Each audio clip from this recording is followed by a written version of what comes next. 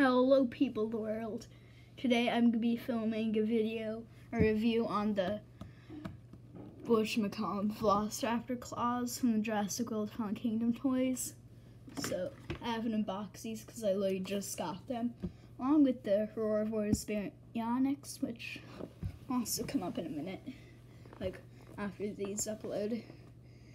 So now, first of all, their name of it is Jurassic World Velociraptor Blue Claws Grass Griffiths 3'd Up. One size fits most. And then a bunch of other random stuff back here. And so wait. Oh, for a second I thought that it had a choking hazard up here when it showed that, so I was like, wait, what? But so these are simply held in by thingy. So let's just get the scissors, or the schizoras, sorry. Why did I call them scissors? What even is a scissor? I don't know. What will this cut? They have covered this with packaging, uncuttable. Why must packaging be so difficult? Why can't they just put everything in a Ziploc bag? Or make packaging? Why can't this just be like Lego packaging? Like, that's easy to get through. Oh, I got one claw out. Now the other one. There. Okay. So the claws may look big, especially compared to my hand. So it might be like, how do you fit that in there? Well, there's a little strap on the inside this thing. So what you do is it's like a Wii remote, if you've ever had one of those. You stick your hand through the strap and then put it on here, and now you have a claw. It looks more like a foot of a dinosaur rather than the claws of one, because it's big.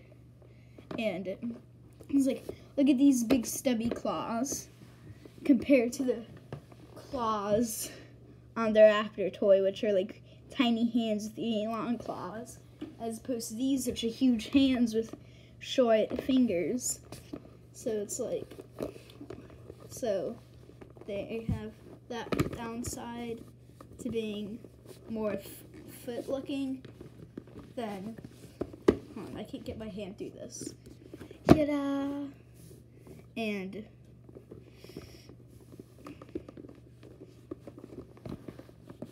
these, see, it looks like feet, and then just walk it around. I might do all my reviews like this. I might do this to open up all my future toys.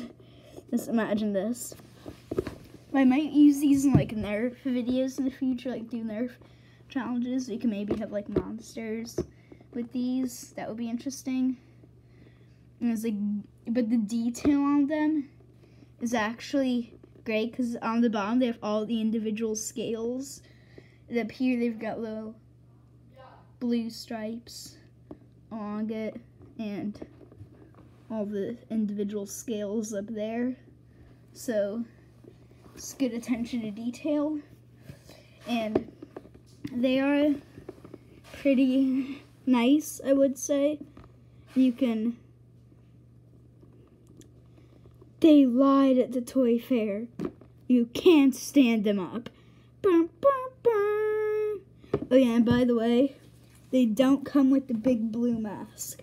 The blues mask thing is sold separately from these. So yeah, that was my review on the Raptor claws from the Jurassic World Fallen Kingdom toy line. And I will see you people later. Goodbye.